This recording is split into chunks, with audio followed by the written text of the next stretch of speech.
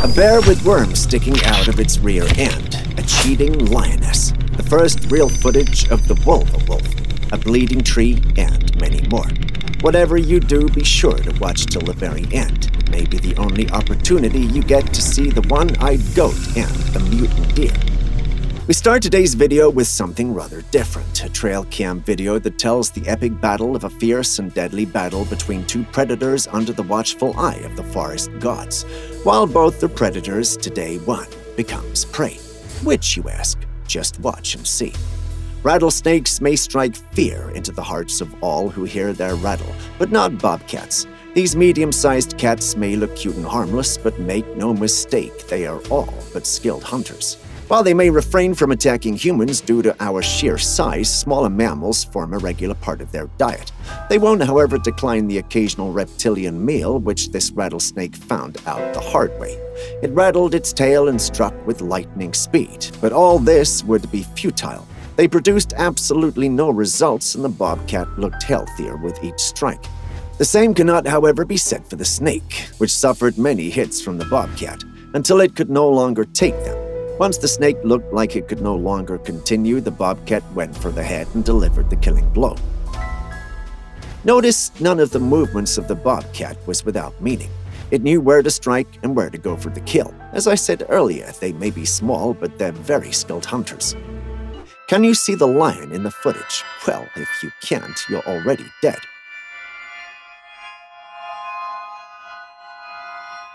I'm sure you didn't see it coming, but that's how deadly mountain lions can be.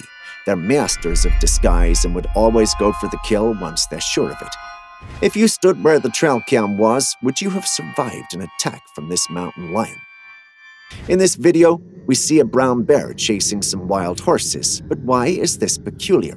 Well, for a number of reasons. Bears and horses will typically avoid each other. While wild horses may be very dangerous and capable of taking care of themselves, there are some predators that they just wouldn't take the chance with, and the brown bear is one of those. I mean, if you got injured in the wild, there was no doctor you could go to. Your wounds would most likely get infected, and then you'd just die off. Bears know this too, and would also typically stay clear of wild horses to avoid injury, unless they were desperate or provoked. Brown bears have been known to kill and eat wild horses, but it's rare, extremely rare. They would rather stick to fish, plants, small mammals such as rodents and squirrels, and believe it or not, insects as well. Large mammals such as deer or elk are part of their diet, but only in extreme conditions. That makes this footage all the more curious, especially when more than one horse is running away from the bear. But what if they're both running from something more dangerous? I mean, it's the wild after all. You can never be too sure. What do you make of it?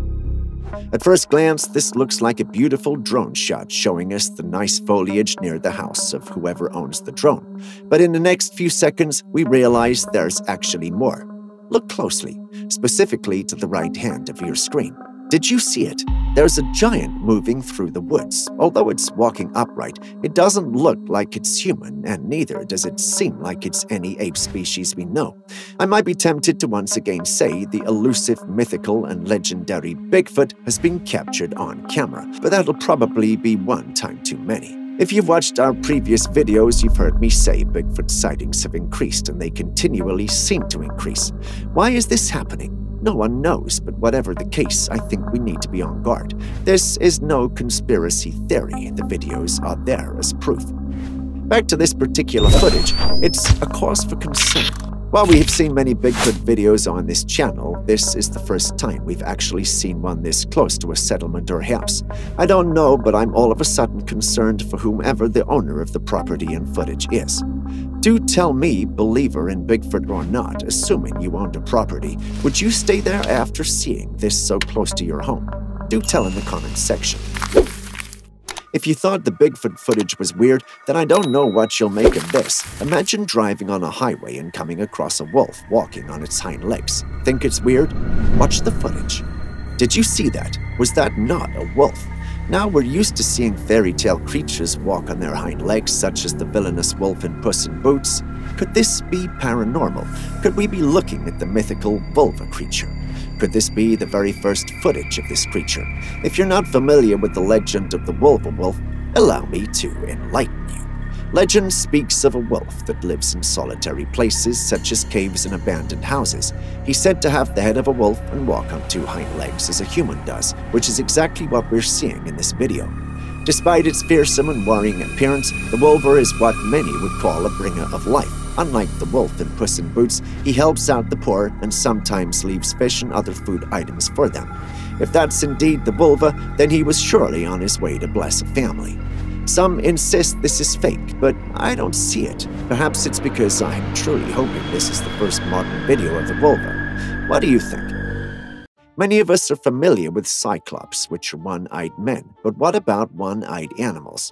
Well, they do exist, and quite a number of them have been documented in literature on the subject, but not many have seen it, at least not until this footage of this goat in India. Looks like something from a horror film, I know, but to scientists, the existence of this goat is nothing short of a miracle.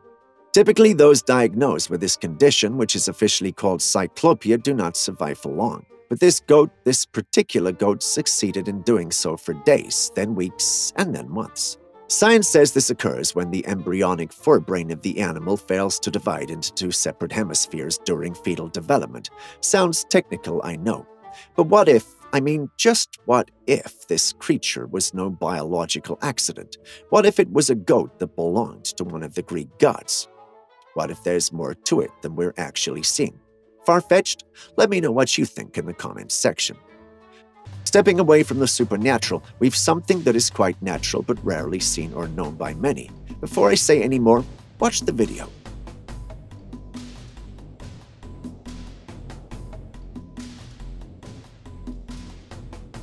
Did you see the antlers of the buck fall off?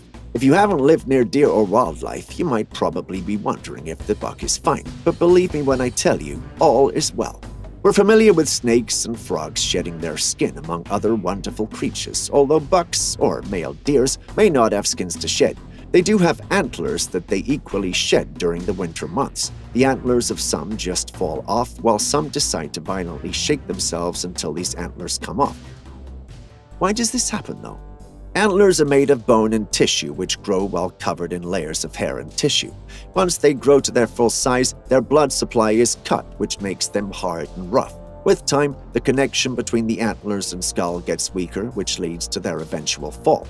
As much as I'd love to tell you there was something paranormal happening here, there is not. This is absolutely normal. The cubs of many predators in the wild love to play, and these bears are no exception. Playing is actually very good as it helps them build bonds and learn hunting and fighting skills. For bear cubs, the situation is no different, and these cubs took advantage of their time alone to do this. I know they're cute, I know you want to pet them, and I know you want to give them a big teddy bear hug. But no matter how strong these urges are, resist them. Mama is always right around the corner, and you might just end up as lunch if you were ever to go near her cubs. Seriously, an aggressive, angry mama bear is the last thing you would want on your tail. Still on cute babies, take a look at the fawn in this trail cam video. It's quick, agile, and very playful. Absolutely cute. If I didn't already know I was looking at the fawn of a deer, I might have mistaken it for puppy behavior. But why is the fawn behaving like that? In fact, why do many babies of many animals behave like this? Turns out, it's not just to kill time, but helps them develop physical skills such as balance and agility, as well as strength and endurance. If you've seen any wildlife videos, you'd know that these are very important in the wild. A fawn will, however, usually do so in a safe and trusted environment with a parent around. This is what makes trail cameras so important. Without them, footage like this may never have been captured. Still on mothers and their babies, take a look at Mama Raccoon and her kits. Just in case you didn't know, baby raccoons are called kits. And no, she's not trying to drown them, she's playing with them. If it were to be me and my mom, it would sound something like, "Junior, come back here and take your bath." "No, Mama, I'm clean. I took my bath last week." Believe it or not, that's just how it used to go with my mom and me. I bathe every day. Anyway, coming back to the raccoons, much like the baby bears we saw earlier, playing together helps them bond and learn. But then again, this has to happen in a safe and trusted environment like the deer. Thanks to trail cameras, we can record and enjoy intimate moments like these. I don't know about you, but I find this fascinating. Speaking of raccoons, this is a trail cam shot the owner of this trail cam never expected. I mean, who would have ever thought that 1, 2, 3, 4 raccoons would never work together to steal from a corn feeder? I mean, I know they're often likened to thieves because of their odd appearance, as though they were wearing a mask, and their shady activities at night, but this is something I never expected. Perhaps they really are the thieves of the wild after all. Stepping away from the life of crime, let us consider a different kind of life, one filled with romance and bliss, the joy of being intimate with the one. Oh, wait, this might actually be a crime scene. Yep, it's all clear now. Definitely a crime scene. What happens when your husband gets home to find you cheating? Well, this happens. That lion was lucky to get away. The dark-maned lion didn't look like he was playing at all. No wonder Cheating Boy didn't fight back and proceeded to run. Getting intimate with the wife of another is a crime in many places, unless, of course, you're rich. The situation is not so different in the Lion Kingdom, but if you were weaker than the husband of the lioness you're attempting to cheat on, it was a crime punishable by death. I guess that's the reason Pretty Boy ran away immediately after he got a taste of the power of her husband. Take this as your life lesson. Never cheat if you're married, and whatever you do, stay away from someone's wife or husband. It might just be the last thing you end up doing. Alligators are known for many things, but patience is certainly not one of them, especially now that humans are encroaching on their territory. This alligator has had enough and did not hesitate to make it known. The young man went fishing, threw in his bait, and then got chased. He's lucky that there was only one alligator around at that moment. Imagine if there were more. Imagine if that particular alligator was actually closer. The story would have ended differently. Much, much differently. Alligators don't like being disturbed and would not take it kindly if you tried fishing on their waters.